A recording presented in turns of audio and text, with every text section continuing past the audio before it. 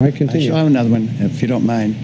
I noticed you were talking about the federal stormwater requirements last night at the Board of Selectmen or some meeting recently, and I got the impression it's sort of money in case something comes along type approach. It's not anything that we have to do right this minute. It's something that may come down the road, maybe. Is that the way did I interpret that correctly? I know I've sat here for the previous 4 years and told you it was coming.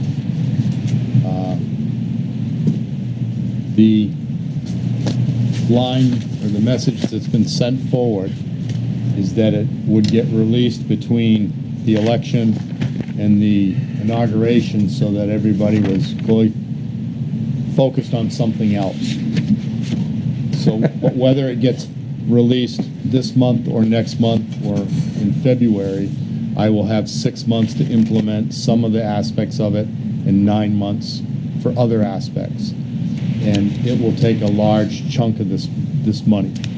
So is this a statute, or is this one of the dictates that have been passed down from the president? The federal stormwater requirement is something that was passed by Congress and Senate, enacted by the EPA Region 1 office. So that rule-making authority rests with them, and that's where it's coming from. Okay, so it comes from them rather than just something that's passed down. I follow you. Okay, that's all I... All set? Okay. That's all I have. Started in 2008 to make it a requirement. We sent them over 1,000 pages of questions. Oh my God. It took them 4 years to answer the 1,000 pages of questions. You mean they started talking about making a requirement? They still haven't made a requirement, right? They released it as a draft last year in Massachusetts and made Massachusetts the first state within EPA Division 1. And then they'll release it to Maine, New Hampshire, and Vermont together as a package. But it's still not a requirement. Not until they release it. Yeah. Further questions? Mr. Yes. Jones, you were next. It says, you know, this federal stormwater line item is my favorite topic every year, isn't it? Yep. Yeah. And I noticed that every year I've been here, this is my fourth go-around. We've been talking about it for 4 years. Yep. And I keep saying, but it's not a requirement. Why are we budgeting for it? Because we have some bureaucrat somewhere saying it's going to be, it's going to be. Right. Well, for 4 years we've been funding it under the basis that this bureaucrat's going to keep saying it's going to be, it's going to be. After 4 years, it still ain't. Yet we've been funding this money year after year after year after year. Right. Did people use that money for different reasons then? Well, basically it goes unused. I'm about to ask questions along those lines right now. Because you did spend under this line... 5763. Thank you, Michael Pluff. 5763. What was that spent for? Okay, if there was no requirement... Signs. Signs. Signs, everywhere sign, okay. We have we've mapped out 160 outfalls. We're mentally getting prepared for this permit. Okay. To quantify what its impact would be to Hampton, we've literally gone out and counted all the... So would it be fair to say that the 5763 was spent in preparation work for when the bureaucracy actually says we want you to do it, after more than 4 years of saying we're going to tell you, but we haven't told you yet. Posts and signs. Right. Okay, so we've been taxing the taxpayers for more than 4 years on something that isn't a requirement and something that we're not doing, other than maybe some prep work. Don't you think taxpayers need a break on this line item? Since we've already taxed them 4 or 5 times, 6 times for this. Honestly, other Last than year, $5,000, we haven't spent the money. If anything, it's gone into the town's savings account, the unfunded. Yeah, exactly. But the bottom line is the taxpayers have had it removed from their pockets. And they probably got a portion of it back when the selectmen gave a certain portion of the unfunded. Yeah, they took away $10 and they gave me back 10 cents. I got a portion back, there's no doubt about it. But the bottom line is we're taking the money from the taxpayers for purposes that are not required of us under a line item that says federal stormwater requirements, which of course is not a requirement. Still. Right? I've said my piece. Not today, but it could be. Okay. So I would like to note that last year you had reallocated $10,000 in this line, and now you're jumping to $50,000. Does this reflect some sort of greater confidence that's going to happen this year versus your confidence level last year? Yes. Okay. And how can that be when we have a new administration coming in who has promised, especially in the EPA area, to remove regulations?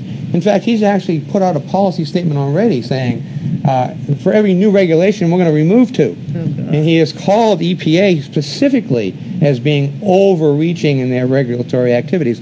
Why would that cause you to have increased confidence that this regulation is going to be forthwith? I'm an engineer. It's good engineering. There you go. Why don't you vote for him? Good question. Okay. Excuse me.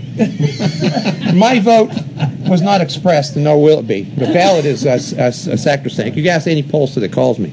Okay. I know we're ready for the vote. Nobody's ladies business and how I gentlemen. voted. We're going to do total. I would like to wonder whether or not we could not reduce this line item down to like we did the same with the lifeguards. Year after year, we funded the lifeguards. We couldn't find any lifeguards. All right. If you recall, a couple meetings ago, we decided to reduce that line item because we weren't spending the money on that for good reason, because we couldn't get any. And now we're not spending money on this line item for good reason because we're not required to yet. Well, it Haven't has, been for it some has time. had a positive effect so far, insofar as the outfalls have been identified. I believe I heard Fred say that. As to dog waste being inappropriately disposed of in all these culverts and so forth, which adds to contamination in the area around, which adds to contamination in the water that goes out of it. And the more clean water we can have as a community, the better off we are. Madam I Chair, would I'm say happy there's if the some. DPW department is actually going to test the waters because it makes good ecological sense to do so, but not under the pretense that we're being required to by the feds year after year after year. Let's actually test it. Don't we have any clue what we want to test there? They inspect. They've been inspected, the outfalls, but it takes time, right, Chris? Well, Citizen Jones does make a good point. Are we actually testing? And this year you can see that we've spent $57.63 out of the line. We are testing, and I'm not sure, I think it's weekly, if not bi-weekly, because of the force main break that occurred in February. We have an agreement with Chris Nash from the Shellfish Division, DES, that we will test Tide Mill Creek and other locations on a bi-weekly basis. So some of that $57.63 that we spent this year, I know at least $2,500 of it was for lab testing supplies. What were the results? We find, on average, 14 is the E. coli limit that you can technically have, or that's what our discharge permit says. We get 1s, 2s, 3s. We'll get a 7. We had one that was a 68. We found a dead seagull 100 feet up the beach. Something like that will trip it. Poor seagull. But that's been the only flyer, if you will, that we've had. Yeah. But it's a way of monitoring, and that is the kind of monitoring that will need to go on regularly and frequently under this federal permit. So, Right. in anticipation of, it was like an exercise, yeah, okay, we'll do it. My assumption, you can tell me if my paradigm needs adjusting here, but my paradigm is the EPA is going to have you test all kinds of stuff, and probably a good portion of that stuff you probably really don't need to test. And there is a good portion of stuff that you really should test. And you know a good portion of that good portion that should be tested, I suspect. And we ought to just start testing it. Okay. All right? And if that's the case, I'm just saying, well, let's change the name of that line item and get rid of that offensive federal requirement garbage. And let's talk about the real dollars you need to do the real testing that makes for good public health sense for the Hampton. So, do you have anything you can speak on that? No, Good. I'm not just mentally not prepared at the moment. Okay. Is that like a big deal to I mean, no, I understand that you're not prepared now, but I mean, because that's something you could answer, say, in a month or so? Yeah, definitely. Okay, great. I would look forward to having a conversation with you on that. I'll task the man sitting behind me and his cohort from the wastewater plant. And Well, I'm sure you'll tell them how to get a hold of me, right? Oh, Are you looking And for Mr. Nash is involved because we don't want to see the clam flats contaminated. correct.